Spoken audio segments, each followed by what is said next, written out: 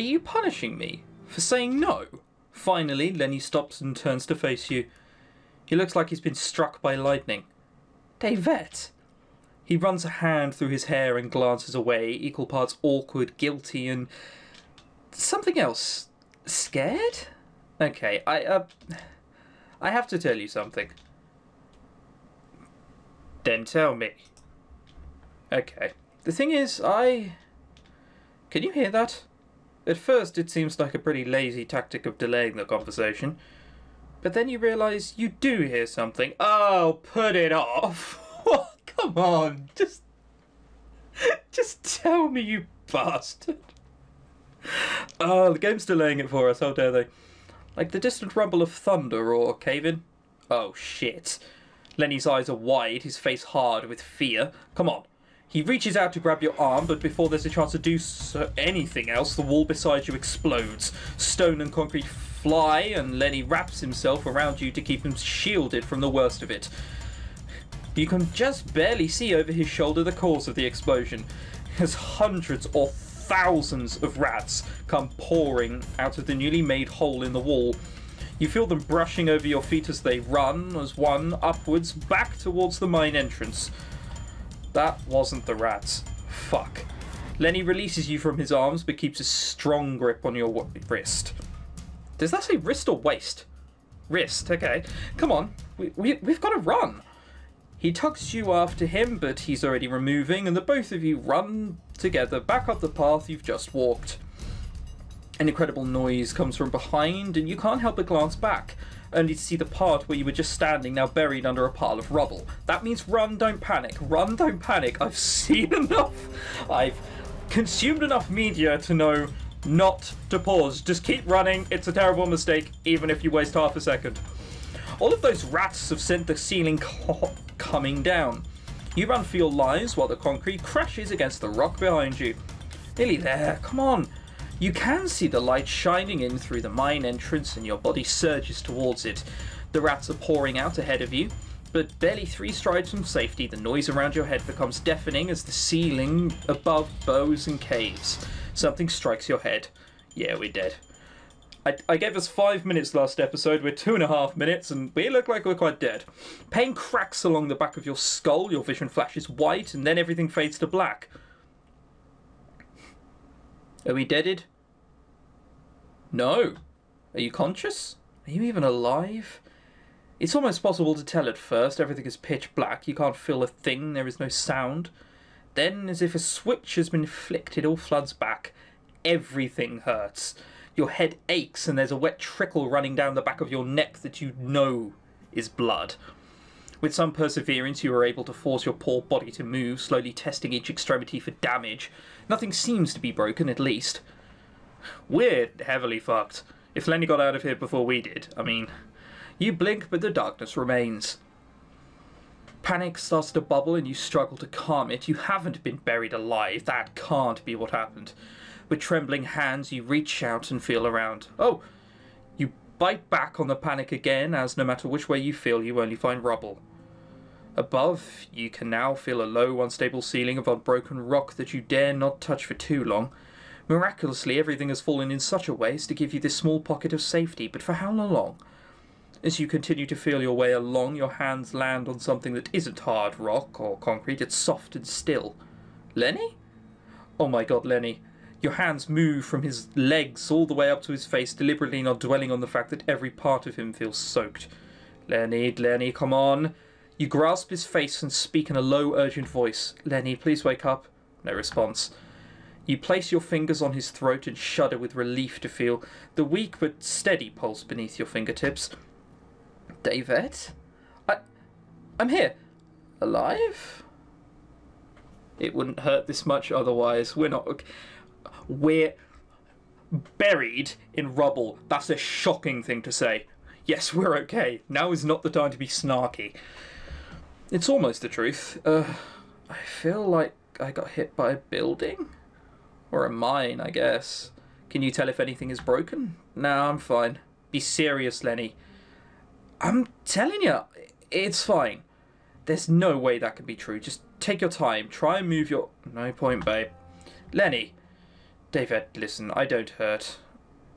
I can't feel anything. Yeah, this is going to be the time where we're going to have to leave him, aren't we? It's like being doused in ice-cold water. That's really not good. Yeah, I figured. Looks like we're done for this. Maybe we can dig out. Yeah, maybe. Yeah, and maybe you could end up bringing the rest of the mine down on your heads. It looks hopeless. You shuffle carefully closer to Lenny and your hand lands on something sharp, his goggles totally broken. What's up? It's nothing. Now isn't the time. Minutes pass, maybe hours. Lenny's ragged breaths let you know that he's still there and still alive. I'm sorry. It's all my fault. We must have disturbed the rats, sent them into a panic, caused that he hisses in pain as he tries to shift, caused the cave in. I'm so sorry. You don't know what to say, so you say nothing. More time passes and you float in the darkness until you shiver. There was a sudden chill. Are you going into shock? No, it's a breeze. Blindly, you drag yourself towards it and find a small opening in the rubble with your fingertips. You tell Lenny, but hesitate about opening it any further. Go for it. But what if everything else collapses? It'll be a quicker death, at least. There's no arguing with that. Grim, as much as we don't want to, you know, get in the mother and father way with him, I'm not sure that we want him to die either. We do need him alive. He is the only company we have. Otherwise, we would just go mad. Carefully, you feel along the opening and push at the rock, widening it bit by bit. Eventually, the hole becomes as big as your head, then even bigger, until it's big enough to climb through. I'll go ahead. With no better option, you crawl through the opening on your belly, scraping your shoulders, elbows and knees as you go. It's a bit easier to see here. It looks more natural than the smooth walls of the mine. The cave-in must have opened a way into a cave system. Helping Lenny through the hole is slow work, but you eventually free him of the rubble. In this light, you can finally see him. It strikes you just how much he is bleeding. Oh, come on. Like... The artwork does not convey what goes on in this game properly. This guy, I shit you not, was soaking in blood. According to a description I personally made 5 minutes ago. Soaking in blood. He looks like he just got a little bit too playful with a dog. Like, whatever. The cave is more spacious than where you were previously trapped, but still not quite big enough that you can stand up. Crawling on your hands and knees again, this time on an upward incline, you and Lenny head onwards. Lenny huffs and wheezes behind you, but keeps going. Together, you head towards the source of the light until you reach another small opening. You could probably squeeze through, though Trash might have trouble, especially injured. Yes, those 3 or 4 cuts in his face, I imagine it is going to be terminal. You help him through it first. It seems agonising for him, scraping through the narrow gap. When he's finally out, he drops to the ground. Lenny! You squeeze through yourself and come out on the other side, bleeding from scratches old and new. However, nothing compares to the state Lenny is in. Lying on the ground, breathing like every rise and fall of his chest is pure torture.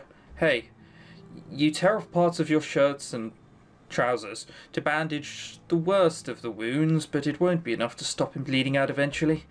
You're not sure what to do, but first things first, you have to find somewhere out of the sun to rest. Come on, Lenny. Though hurt and barely conscious, he manages to struggle to his feet with your help. With one of his arms around your shoulder and your arm wrapped around his waist, the two of you start walking. Wherever you came out of that cave, it's led you to somewhere new. There's an old road, chipped and worn and barely even a road anymore, but it must lead to the ruins of a town or something eventually, right? You slowly begin to follow it. It feels like hours, and it could very well be that you walk step by painful step with Lenny. You walk on, increasingly taking on more of his weight, and his strength drains.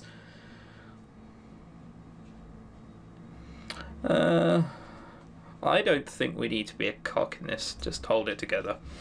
Lenny is also murmuring, mouth beside your ear, barely coherent things. He's delirious and no longer responding to you. Eventually, you see a tall, imposing metal fence just off the road, or at least what's left of one. It's easy enough to step through it with more gaps than fence. Where's the fence? I don't see a fence. I see desert, and what could feasibly be a... I know what that is. A prison? Hard to say. Sweat stings your eyes, and you have no free hand to wipe your face with.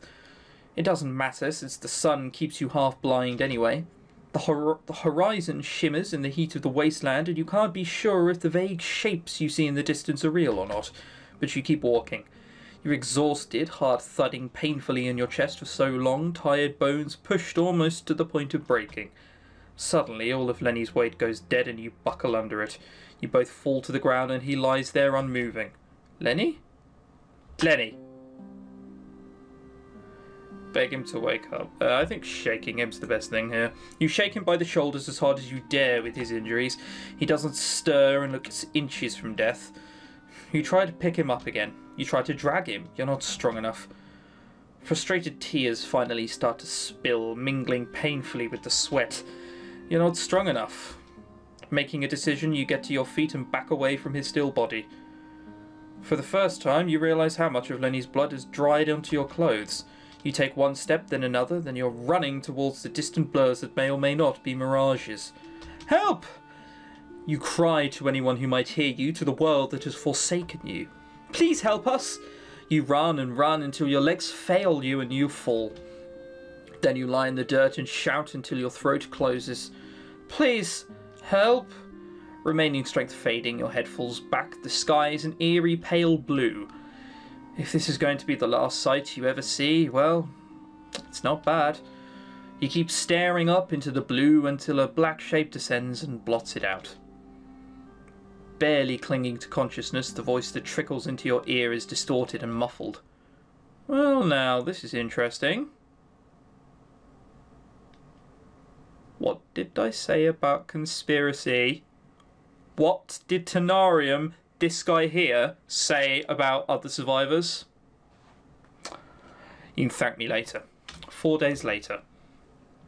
And you're awake. Even after the past few days, you still can't get over the simple pleasure of soft, clean sheets and four walls to keep you safe and sheltered. You rise and get dressed. Simple clothes, but new and clean. They might as well be made of silk, how soft they feel against their skin. Skin that has been so damaged by the journey, reddened by the sun, worn by the sand, cut and ripped by mutants and falling rock, now almost healed. Many of the cuts and scratches have disappeared entirely, and the worst of them, the ones that are still healing, are at least clean. Once again, you marvel at how you've come from that moment, lying in the dirt, waiting to die. Well, now, this is interesting. You couldn't see where the voice had come from at first, fighting the encroaching unconsciousness. You tried to focus. How on earth did you get here, little thing? You remind me of someone. I can't think who it is. I mean, you're bald. There's no two ways about that. And you're either at an angle or you have the most... You're so unnaturally thin. Which would make sense, actually, considering how malnourished everyone must be. I never quite got how trash... Fuck, Lenny was so muscular. I don't know. It was a person. Another person. A large man in camo gear stood over you, looking down with a bemused expression. My friend, help him. That was all you could manage before you blacked out.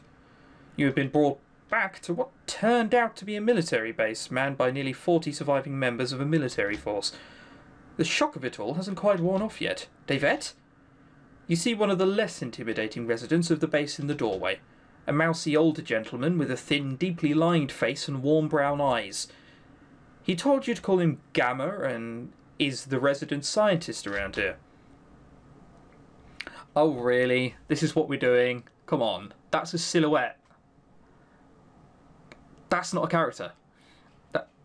It's fine. They'll probably die soon. That's the only reason it's not a proper character. Sorry to bother you, but he's asking for you? It takes a moment, then your heart does a flip. He's awake? Gamma smiles. He's awake! You rush through the corridor accompanied by Gamma. They have to have done really bad things, and Lenny was like lying the whole time. It has to be. On the way, you pass by numerous muscled men in army fatigues. Being surrounded by people once again is such a strange feeling. and you can't help but naturally flinch away from them as you pass. You burst into the room, Gamma close behind. Lenny! 4 days ago, when you'd woken up in the base, they told you that they'd found Lenny and brought him back as well. When you'd left him, he'd looked almost dead, and for the first couple of days after rescue, he lingered in that awful state, but they'd bandaged him up, gave him a bed, and allowed you to take medicine for him from their stock. For the past few days, he had been slowly improving, but still hadn't managed a moment of consciousness long enough to say more than a couple mumbled words. Now he's sitting propped up on his bed, eyes open. When he sees you, he manages a weak smile. Hey buddy, how's it going? Just want to remind you guys that plaster's sinking into his face. But just want to mention you guys, this guy was battered and nearly dead 4 days ago. He needs 1 bandage on his nose and 1 bandage there. Whatever. Oh, hang on. Oh, there's something there as well. That was obscured by my microphone. Smile, hug him, slap him. I'll now give you guys the choice as to what you want me to do, okay? Do I smile, hug, or slap him? Your choice. Until next time, Smiters.